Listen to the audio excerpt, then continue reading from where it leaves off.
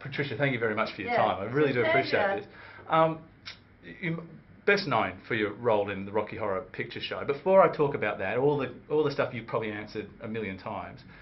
You were born and you grew up in Belfast. I did. I'm from Northern Ireland. Oh, there's the accent. Yes, I was wondering where I it went. just put on. But I got on the water at the age of 17, and someone said, and that was the last time you're ever on it. Excuse me. Anyway, I don't really talk like that. I talk like this. Well, I was going to say, Northern Ireland, fairly heavy influences in religion, quite conservative, but your career path has been less than conservative as far as the roles you've taken on. Really? Well, do I need to read some of your film history? Okay. What have I got here? Have I got my clothes on? Well, I'll ask that question. Okay. 1971, It's the for chastity my art. belt. It's for the art. Yeah. Yeah. Okay. Because in the lead up to the chastity belt. Yeah, You're not going and back to that. I'm taking That you way was back. Frankie Howard. Yes. Do you want to explain your role in the chastity belt? Oh yeah, they were going to the wars, and my husband was buying a chastity belt for me. Which you. I forgot that. Yeah. I'm a wench. Wench, Yeah. by your own admission. And Frankie Hard was selling them. And he said, oh, madam, get your chastity belts here, madam. Frankie Hard, you know who I mean. He's a wonderful comedian. Since no longer here. But anyway, so, and he was awful. He really upstaged one. I mean, it's only a little wench girl with a bonnet. And my husband said, oh, I'd like that for my wife. And I said, oh, I like that one. So they got me this chastity belt. I don't know if you've ever seen one. I hadn't seen them before. I have not recently. Yeah. Anyway, so the joke of the thing was, so he sold the chastity belt, and then he said to everyone, when we'd all bought them, and their husbands had gone to the war and got us chastity belts, Frankie Hard said, get your keys here, keys here. That was the joke. I know, yeah. I did up the front with, Yes. who's that with? Matahari, Zsa Zsa Gabor. She played Matahari, and I played the French maid. So I did a lot of up the series. And 1972, it was I think it was a movie, Rent-A-Dick. That's Rent a Detective. Oh, well, okay, yes. Sorry, it was. Okay. And I played Donald Sinden's chauffeurs. And, no, it was a detective. Oh, Actually, yeah. Spike Milligan was in that film. Because I saw an excerpt of it recently. I didn't realise he was at the time. Because, anyway, I played this chauffeurs. And I told the company that I could drive. So I was going to drive a Rolls Royce. But I couldn't. I didn't have a driving license. But my agent said, I'm a bit worried about this, Pat. I said, I'm taking driving lessons, honestly. But I didn't succeed. I didn't get... And he said, I'm sorry, but I've got to tell them. You can't drive. So they were told, and they said, oh, and John Wells was working on it and on the script, and he said, all right, we'll change that. Well, so I'm dressed as the chauffeurs in the cap and the buttons and the boots and the da-da-da. And I open the door, and Donald Sinden gets into the driving seat. He's my boss. And I get into the passenger seat, and I sit there and I say, where to, sir? And he says, oh, Macclesfield, and drives off. You know, and so it's turned into a joke, because I'm actually his mistress. So I end up with him. So I never drove the Rolls Royce. But Rent-A-Dick was Rent-A-Detective. Okay, all right. Are you going to mention John Cleese now? Is there something you need to mention about John Cleese? Because you've rattled off an impressive number of names that you've worked with, even before that massive break into Rocky Horror. Oh, I was around before then. I mean, I've done quite a lot before that. Yes, well, that's kind of what I'm getting to, is that you'd more than proven yourself. But the Rocky Horror is the role that you are most remembered for. Well, that's because it's the biggest cult movie in the world. Could I say that? I think I can say that. Quite safely. Cult classic. So, logically, I'd be known, you know. But I did, at the time, you know, I went into Rocky Horror, I did at the theatre upstairs in 1973. the theatre upstairs, Royal Court Theatre, 60-seat theatre, and there was this little musical going on.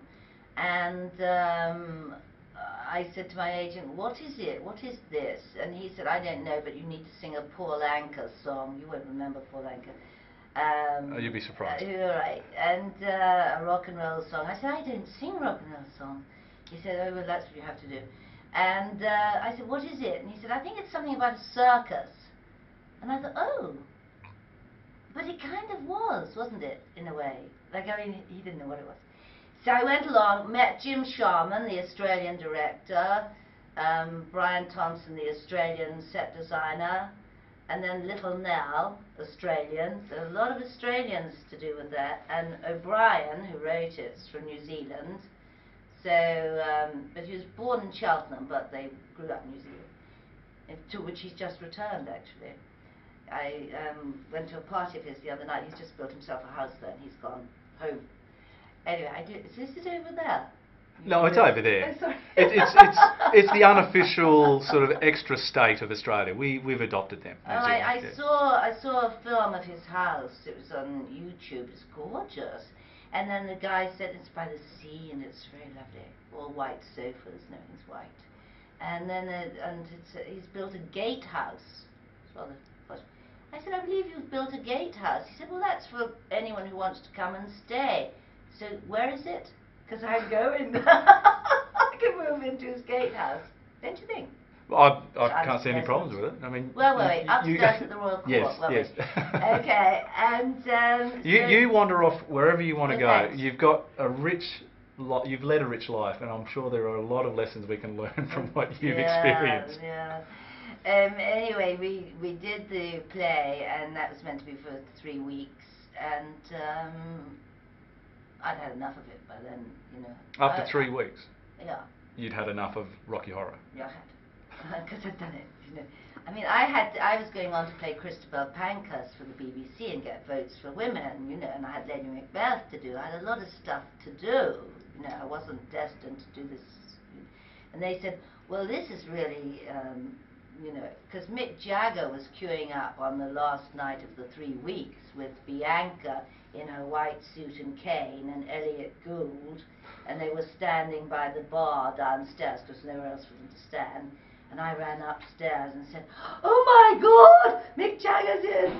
You know, it was like that. I mean, they couldn't give you, you know, the word of mouth in that 3 weeks was unbelievable. So they said, you know, would you stay on? I said, I can't afford to stay on. You know, we were paid 18 quid a week, which I handed over to my nanny, and, you know, and they said, well, just another 2 weeks. I said, no. Anyway, I did stay on another 2 weeks. It moved down. We kept turning cinemas into theatres. It was quite extraordinary, that. The Chelsea Classic, and we turned the Asoldo Cinema. We kept turning cinemas into theatres. They kept thinking Rocky Horror had to be contained and to be small, which they were wrong about that, by the way. But anyway, and it was a very long journey, Rocky Horror. Anyway, I got out after, I was the first to go, I think. Yeah, and I went to Halifax, covered in glitter. We wore a lot of glitter in that show. And glitter then wasn't like sort of rub-on stuff. It was really prickly and quite hurt at the time. Glass, you know, so we were covered. So one slept in glitter and thought, you know. Anyway, so, and Rainer Burton, who was playing Rocky, unfortunately got glitter in an inconvenient place. He was in the shower dousing himself on the last night when Mick Jagger was in. And I heard someone going, oh, in the shower. And I said, who's that? He said, it's Rainer, Pat. I said, what's wrong with you? He said, I've got glitter under my foreskin and it's all, and I can't move. I said, oh God. And I was getting, you know, putting on my fishnets and my suspenders and my ice cream girl outfit, because I was going to sing science fiction with an ice cream trip. And that's why I changed down in the showers, because I was a little demure. And so Rainer was, and he said, I can't move, Pat, I can't walk. He's the muscle man, you know. I thought, oh, okay. I thought, oh God, we don't have to do the show, maybe. And little Nell said, I'll play Rocky. Sorry, that's meant to be Australian, but it's not. It's a very bad, Sorry. but all right. Sorry, Do you want to give it another crack? Yeah. I'll play. No. Sorry. Anyway, so Nellie said she'd play Rocky, and I thought, ugh, because I wanted to go home. And so, well, she didn't. They went. So the show went on.